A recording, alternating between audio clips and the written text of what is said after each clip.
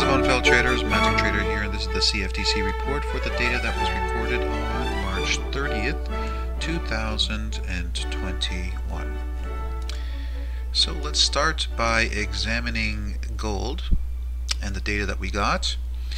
What we see is from last week to this week, we got a jump up from longs 262 to 263. Take a look here. This one's a nice number right here, 88 to 95. So over the last few weeks, we've seen increases from March 16, 76,000 to 95,000 in short positions. So that was all down at these lows here. Now, does that mean that price is going to head lower from here? Not necessarily. What I will point out to you, though, is how we were bullish, and now we are in more neutral territory. So as far as I'm concerned, I think they're done taking profits on long positions. All right.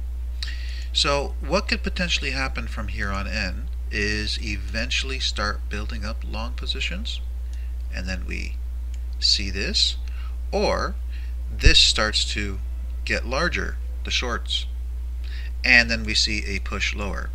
So either one can happen right now. It's too early to tell. There's no signals on the lower time frame charts as to which one is going to take place, so I'm just sitting on the sidelines and watching.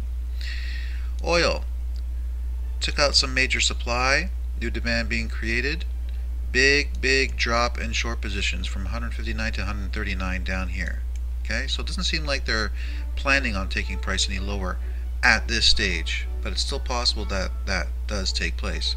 The only thing is, when you look at the when you look at the Canadian dollar, it's set to get stronger, so that would suggest to me that this is probably going to continue going higher. Okay, but we're waiting on the sidelines to see how that one plays out.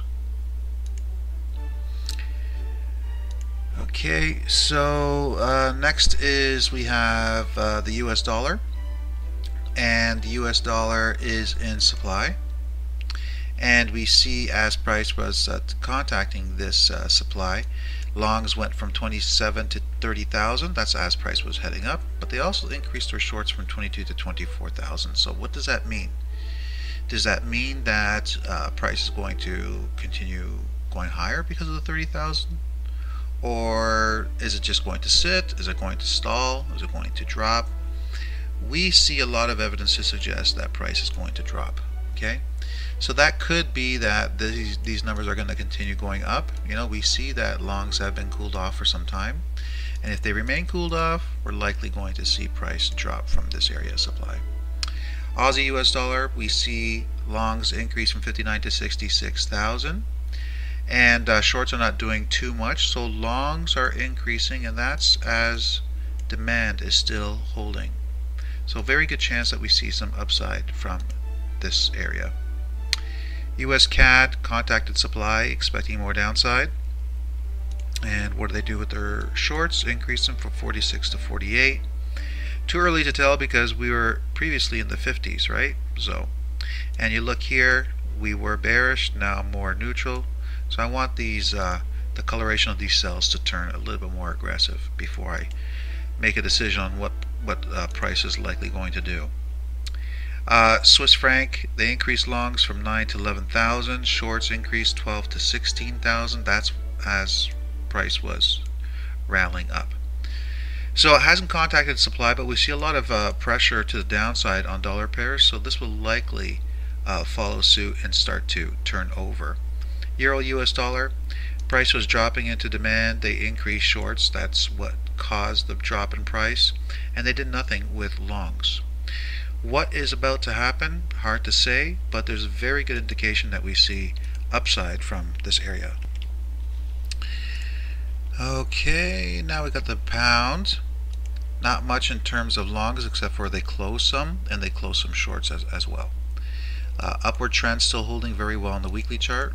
Probably see price create a foundation here and then head higher. US dollar Japanese yen contacted supply. Here's some of the downside pressure I was talking about. Contacted some supply, and now we're starting to see a little bit of a rollover. Longs got aggressive to get up into supply. They closed all their shorts as price was heading up higher. They could turn price over and start dropping right now. Even though the coloration of the cells are very bullish, I only suspect that was the case to get price all the way up there.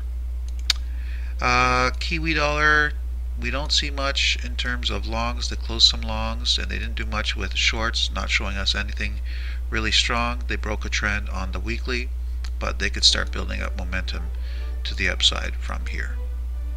Alright, that's your CFTC report for the data that was recorded on March 30th, 2021. If you want to reach us or learn more about how we interpret the markets and how we interpret the data, you can reach us at www.whiteoakfx.com. Thanks, and have yourself a good one. Take care.